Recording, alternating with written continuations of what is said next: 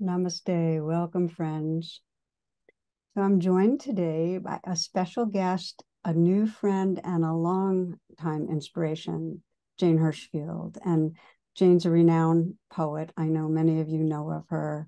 A quote from Wikipedia: among the modern masters writing some of the most important poetry in the world today.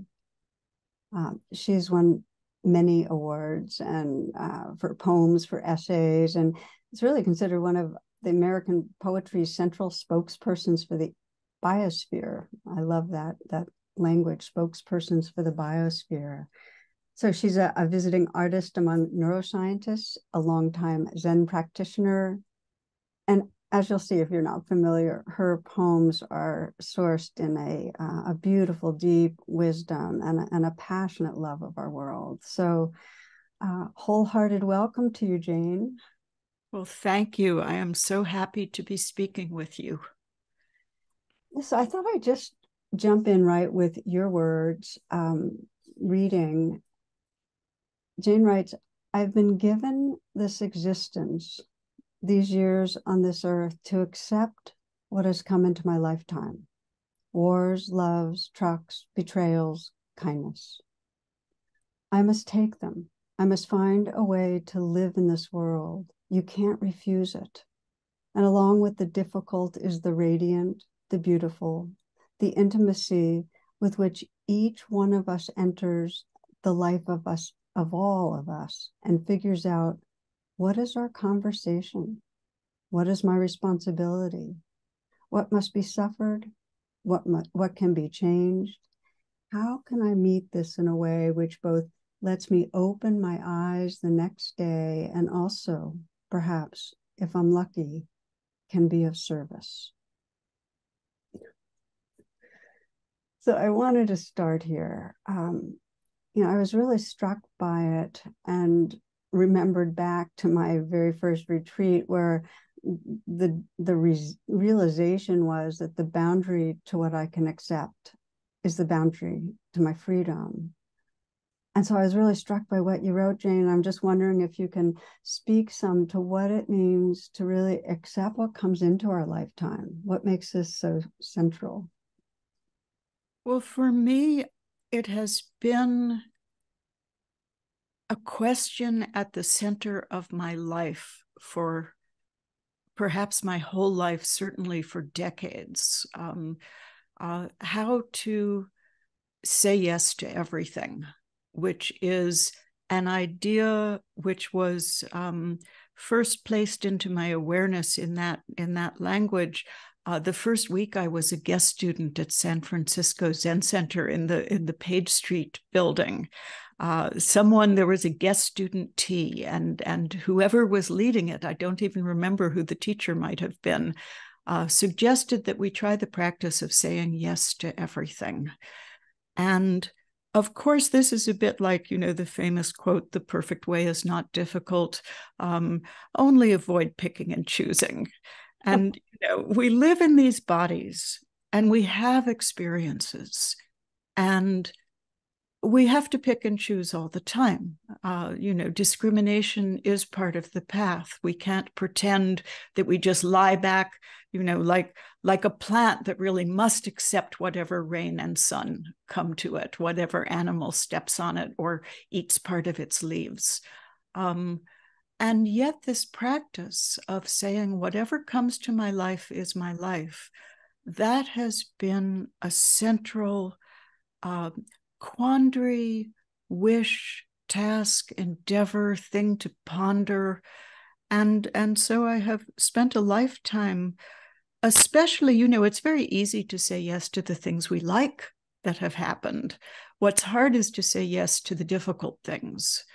And for that, poems have helped, practice has helped, the experience of the meditation cushion is an invaluable education.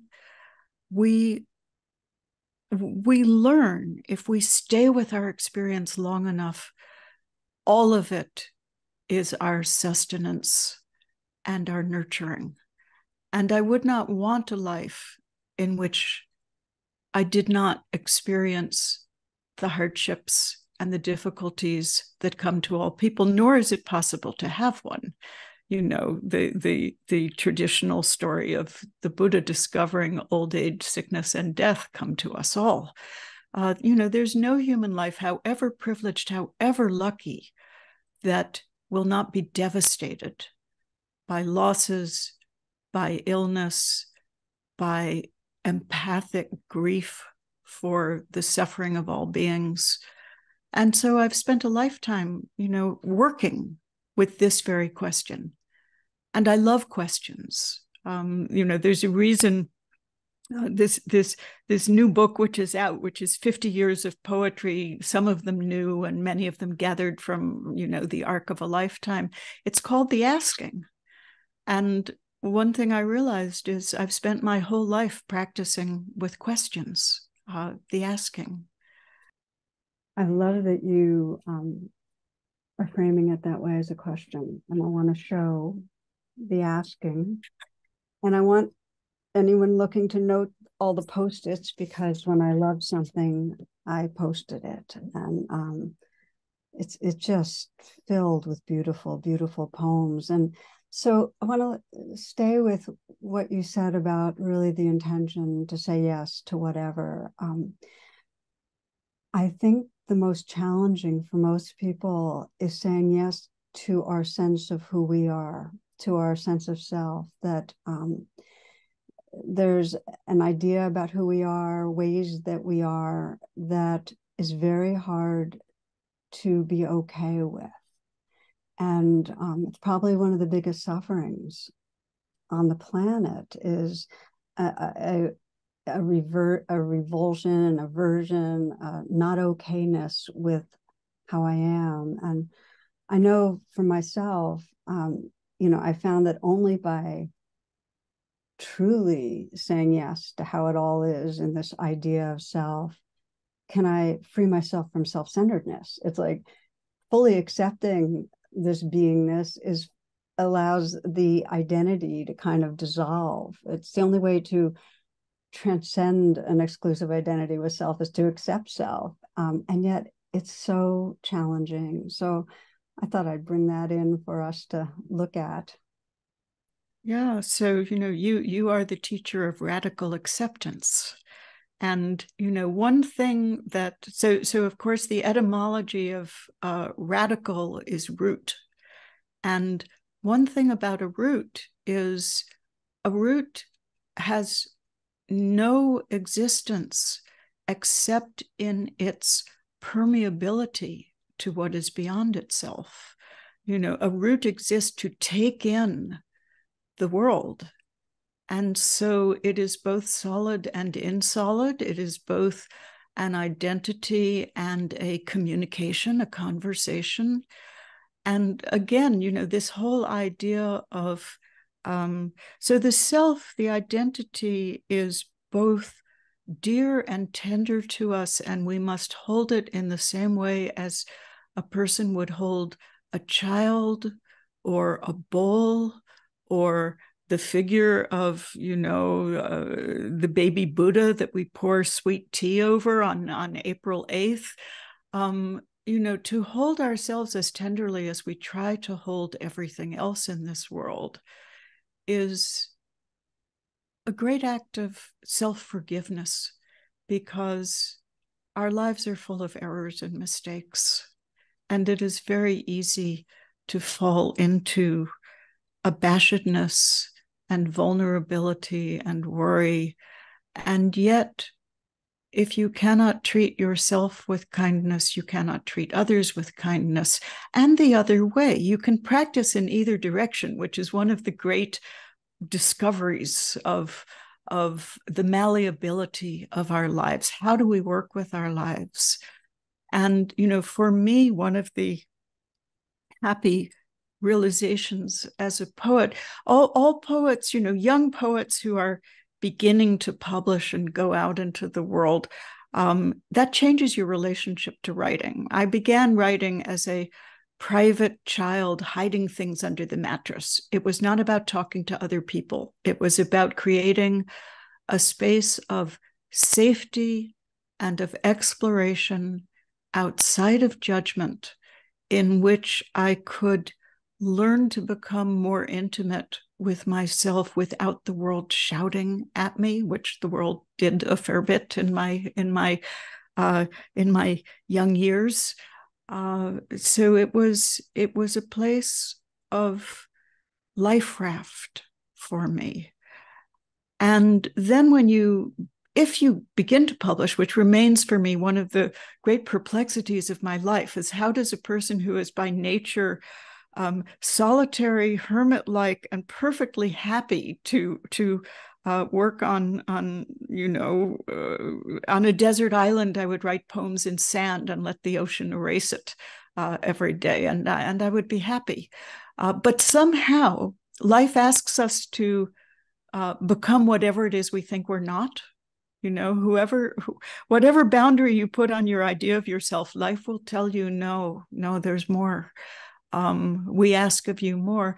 And then somewhere along the line, you discover it is indeed a happiness to, as was in that quote that you read, to realize that you also can be of service. For me, that was a great shift in self-understanding. But all of that is prefaced to saying one thing. Somewhere in my early 30s, my relationship to revision in poetry changed. So you begin revising just because, other people are looking at your poems and they tell you they're confused or it isn't working or whatever.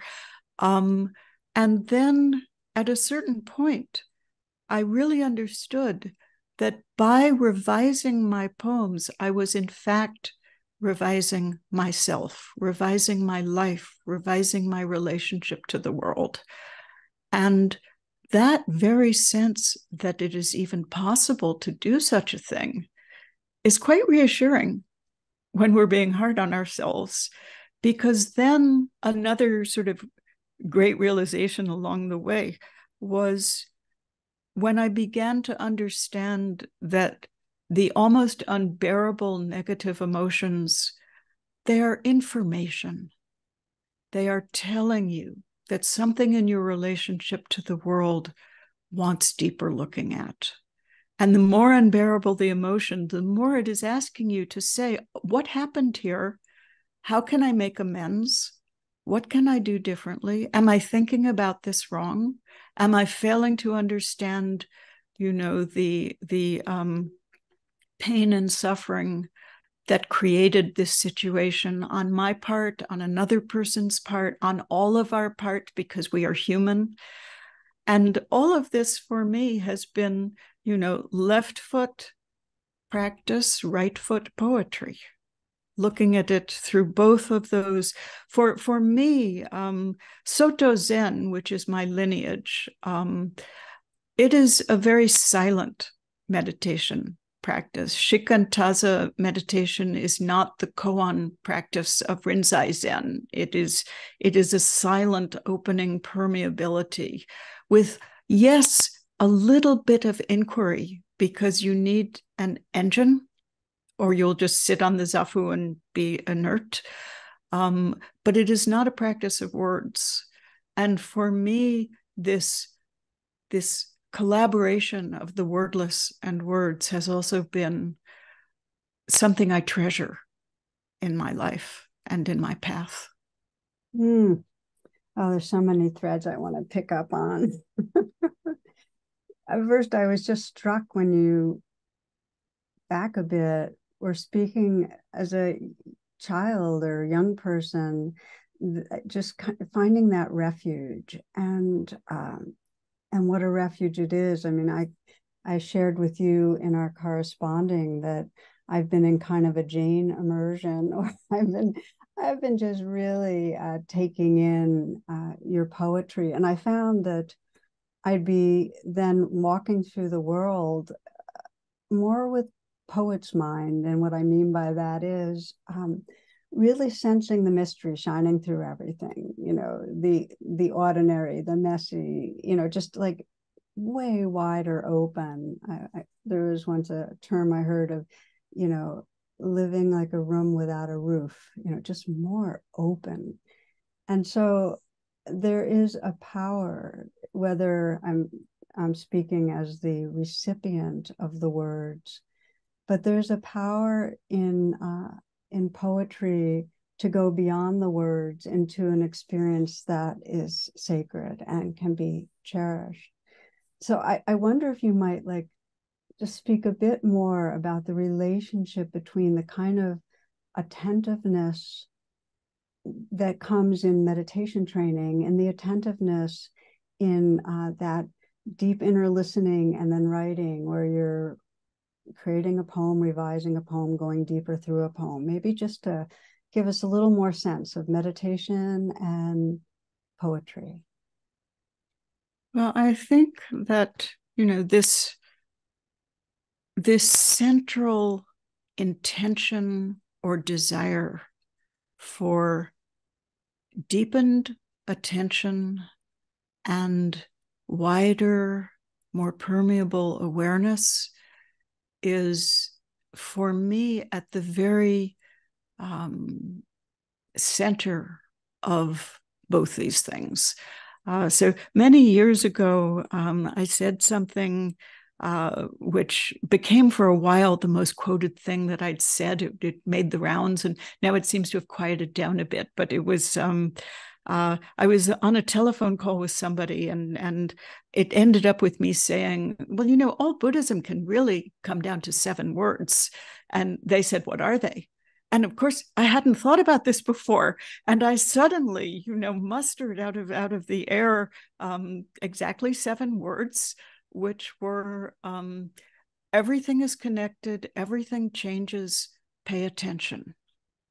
And, there are many things which have to be found in those words. Compassion and tenderness need to be found. They aren't on the surface, but I believe they're there. Inside everything is connected, is our tender familial relationship with all being. But anyhow, many years down the road, maybe 6 or 7 years later, I finally thought, oh, you only need 2. All you need is pay attention. Because if you pay attention, you will see everything is connected and everything changes. So that's a sort of, meta level answer to the question. And the ground level, the root level answer to the question is the great joy I feel in any moment's deepened saturation in existence. And, that can be, it can be frightening for people if the self falls away and you suddenly don't have this self you're used to walking around in. And yet, every one of the experiences in my life that I feel most deeply were moments in which I actually wasn't there. And, this can, we can talk about this in terms of, the experiences that come in meditation or come spontaneously to, I love, years and years ago, I did an anthology, Women in Praise of the Sacred, 43 Centuries of Spiritual Poetry by Women. And one woman is in there, not so much for her poem, but for her life. She was a Welsh potato farmer. And she would go into the back shed to fetch potatoes and fall into a mystical trance.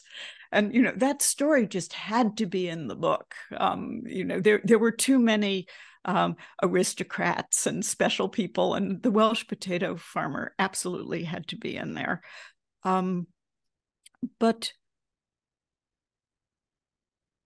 one finds fearlessness by staying with something and realizing in the field of practice, on the meditation cushion, on the page, these are, to go back to what we were talking about earlier, they are places where you can know things and nothing of consequence will happen as you explore, as you feel, as what comes up is met, because you're not going out and saying something to someone, you're not acting, you are just exploring in this field.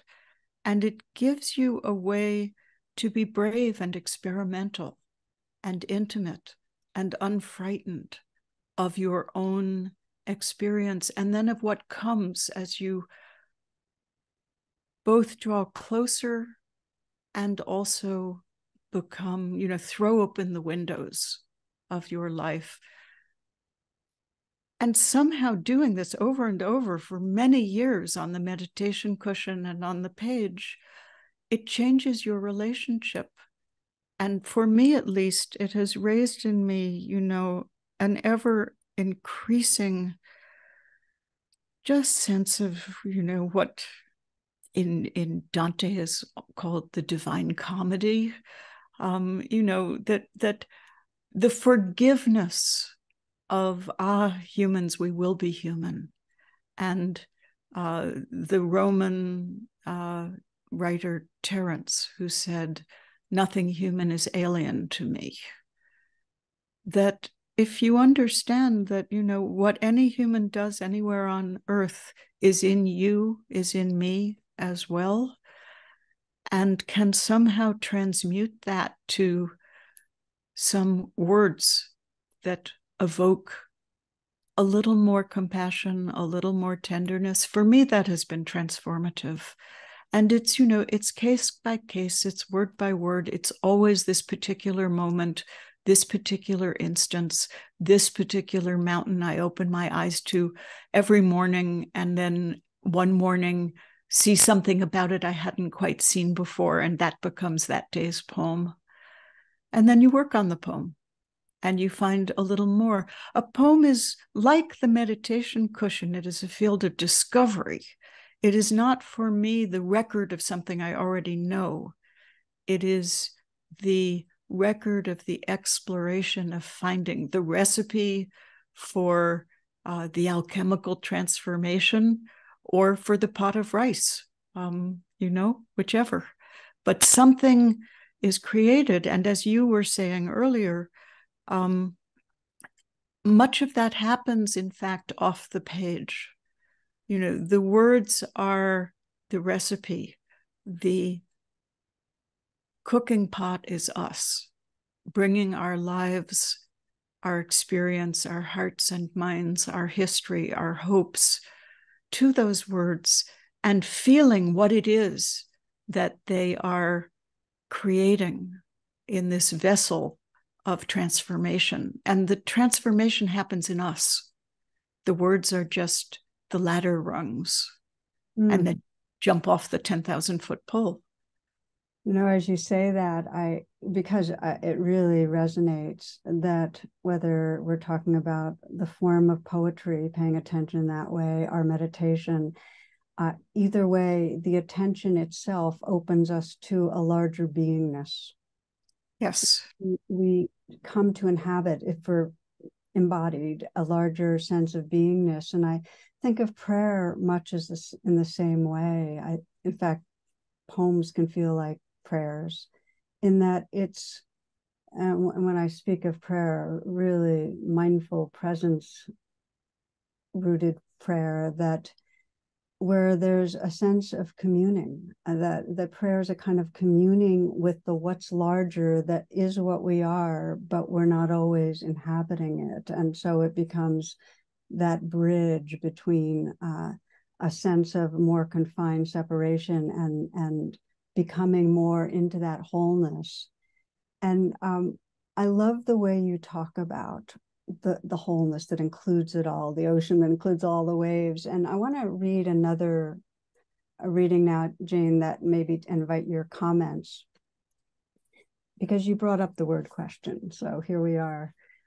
It's my nature to question, to look at the opposite side. I believe that the best writing also does this. It tells us that where there is sorrow, there will be joy. And where there is joy, there will be sorrow. The acknowledgement of the fully complex scope of being is why good art thrills. Acknowledging the fullness of things is our human task. And I just want to I just want to say it again. Acknowledging the fullness of things is our human task. And I wanted to read this because that's very compelling to me, the use of even of the word task, because it feels like acknowledging the fullness, inhabiting the wholeness. It's our evolutionary potential, but it's also a task because it takes intentionality and it takes practice, because we also have evolutionary currents that, rather than that wide lens, that really includes that, something called open focus, or, our attention narrows. When we get stressed and the survival brain takes over, it's such quick conditioning to not look at fullness, but to grasp onto one piece. I think Daniel Kahneman says it so well with the fast thinking. It's just our brain goes for what very quickly will reinforce our views, the familiar, what helps us feel comfortable, feel better. And it's reinforced by the algorithms of social media.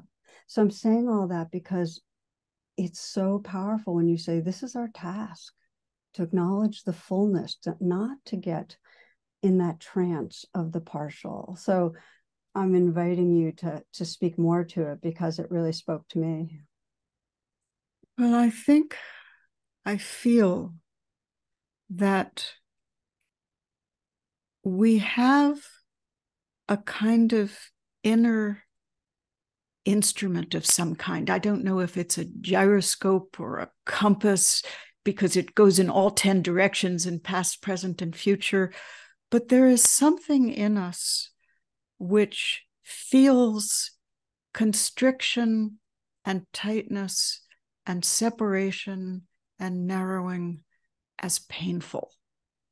And there is something in us that recognizes that when the grip of these things can loosen, it just feels better. And I don't know, maybe there are people who are truly so damaged that that inner instrument has been silenced. But if that is so, it is because of what was done to them. And, there is no one on earth who acts as they do except because they are the confluence of many histories and many, being bullied as a child, or being raised by the most loving parent who dies when you're 7. There are reasons for our constrictions. This is a little bit of a side note, but you made me think, by talking about evolution, I have a peculiar theory. I like to formulate theories. It's why my research science friends like me.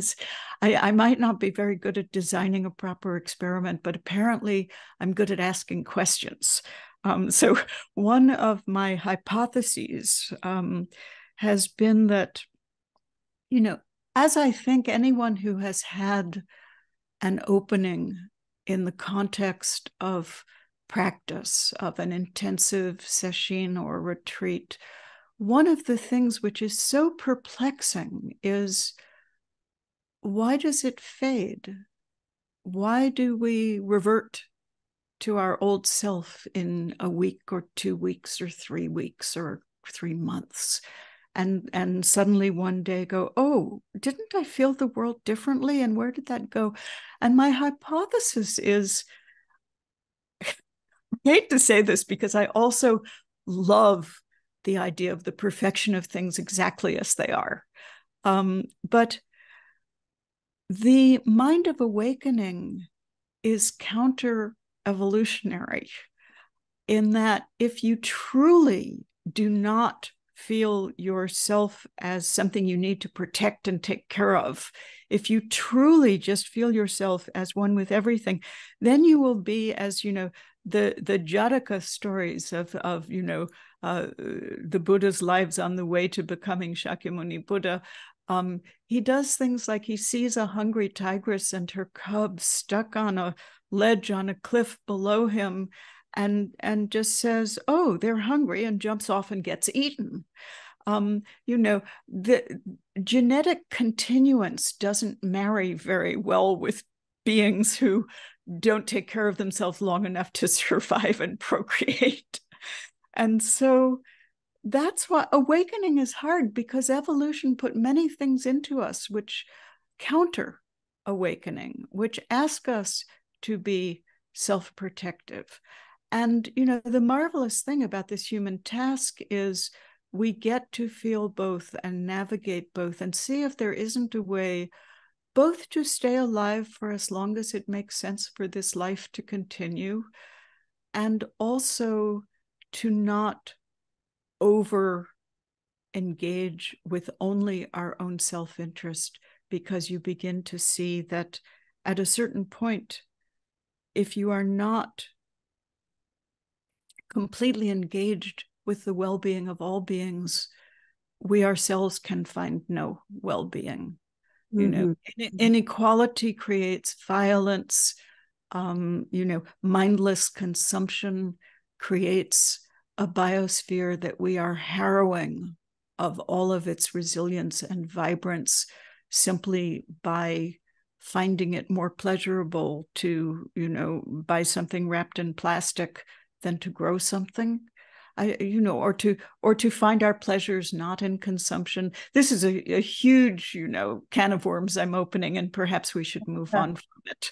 But what I love your hypothesis, Jane, because it allows for compassion and forgiveness, because we, especially people that are formally on a quote unquote spiritual path, there's this idea of egolessness and how we're really supposed to be unattached to the welfare of a separate self, whereas everything in our nervous system has been designed to try to take care of this self. And so to me, this deep question of, how do we totally recognize that this is part of a dimension of reality, that this is just how it is. It's a truth that we're rigged to take care, and not to add a bad good, but just say that's how it is.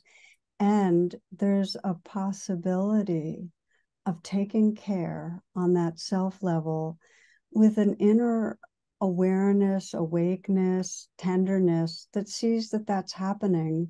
And so we're not exclusively identified with the self that's taking care.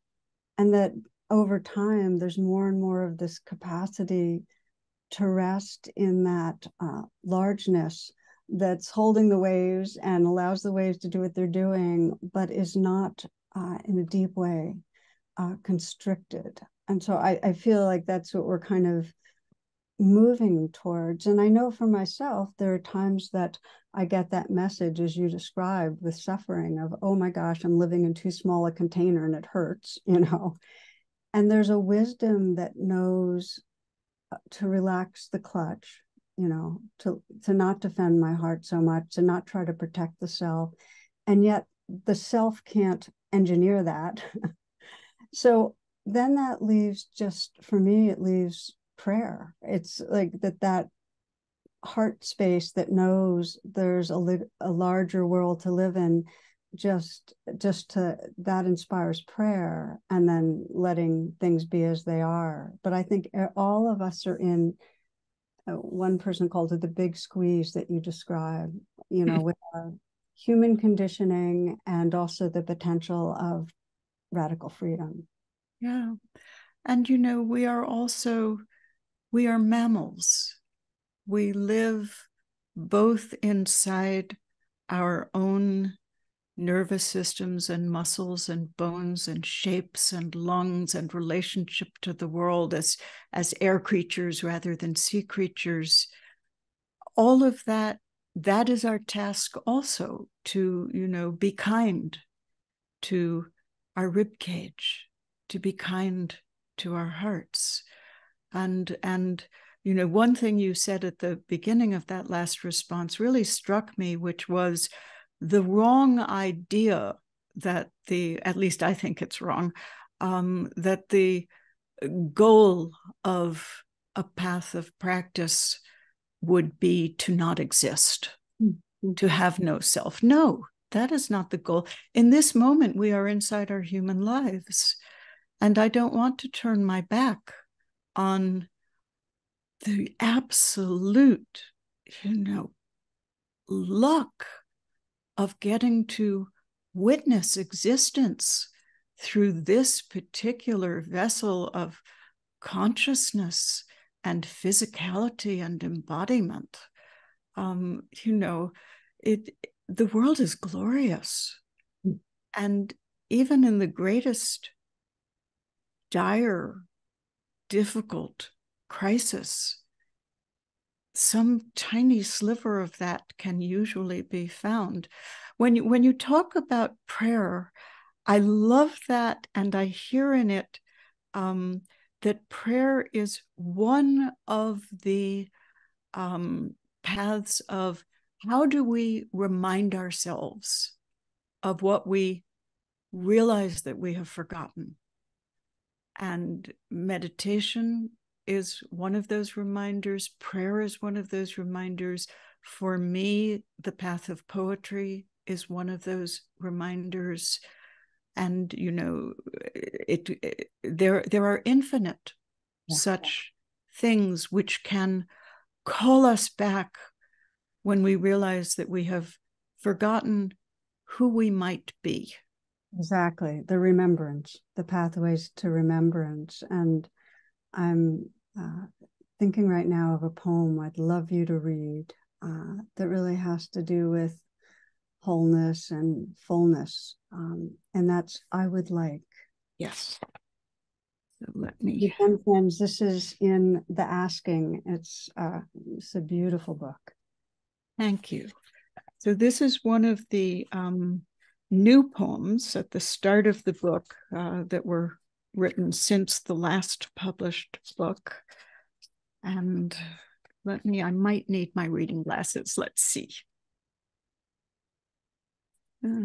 6 of one, half dozen of the other. I would like my living to inhabit me, the way rain, sun, and their wanting inhabit a fig or an apple. I would like to meet my life also in pieces scattered, a conversation set down on a long hallway table, a disappointment pocketed inside a jacket, some long ago longing glimpsed, half recognized in the corner of a thrift store painting. To discover my happiness, walking first toward, then away from me, down a stairwell, on 2 strong legs all its own. Also, the uncountable wheat stalks, how many times broken, beaten, sent between grindstones before entering the marriage of oven and bread. Let me find my life in that too. In my moments of clumsiness, solitude, in days of vertigo and hesitation, in the many year-ends that found me standing on top of a stovetop to take down a track light.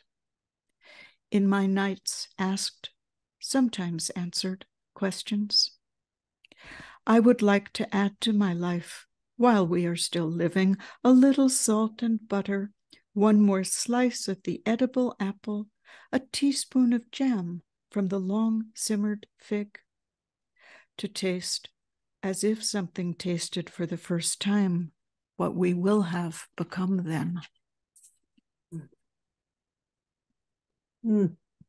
Taking it again and taking it in with the energy and tone of your voice, which is so beautiful.